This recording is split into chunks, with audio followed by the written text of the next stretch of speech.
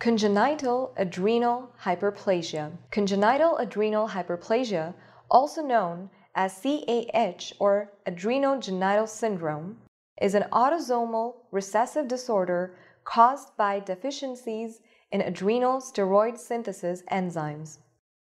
Because of the overall lack of adrenal steroid synthesis, low cortisol levels reduces negative feedback on pituitary system, causing increase in adrenocorticotropic hormone release, which stimulates and causes hyperplasia of the adrenal glands. The three main enzymatic deficiencies are 21-hydroxylase, 11-hydroxylase, 17-hydroxylase. A unifying feature between 21, 11, and 17-hydroxylase deficiency is that the deficiency in an enzyme in one pathway causes precursors to be shunted over to remaining functional pathways. The main problems are salt and sex. 21-hydroxylase deficiency. This enzyme is responsible for the synthesis of aldosterone and cortisol. Deficiency leads to decrease in aldosterone, decrease in cortisol, increase in androgens. Clinically, this presents as salt wasting with hypotension and ambiguous female genitalia or male precocious puberty.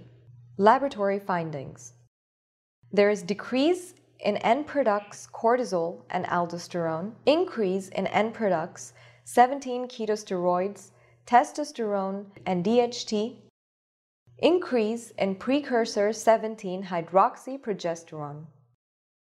11-hydroxylase deficiency. This enzyme is one step down the pathway toward making both cortisol and aldosterone.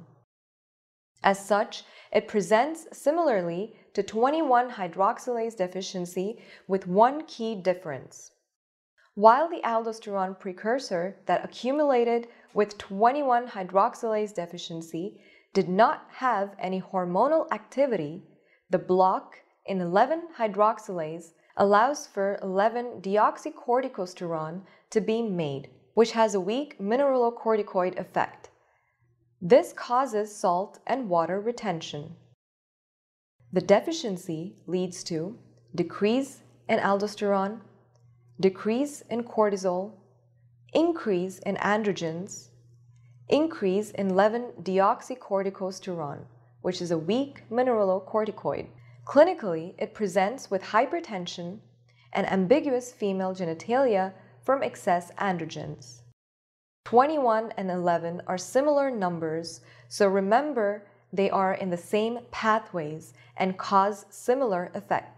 Additionally, 11-hydroxylase deficiency can be remembered with the following mnemonic, with up arrows representing the hypertension and masculinized genitalia. 17-hydroxylase deficiency. Deficiency in this enzyme prevents androgens and cortisol from being formed. This results in high aldosterone levels and dysfunctional sexual development.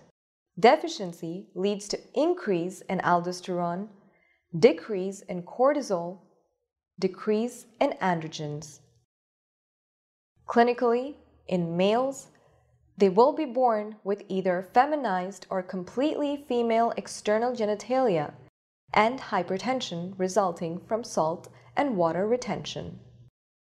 In females, since the female genitalia is the default pathway, females will appear sexually normal at birth. However, since androgens are essential to puberty, the females will present with a lack of secondary sexual development. Like the males, they will also have hypertension. Lab findings. There will be an increase in end products aldosterone, decrease in end products cortisol, decrease in end products 17-ketosteroids, testosterone, and DHT.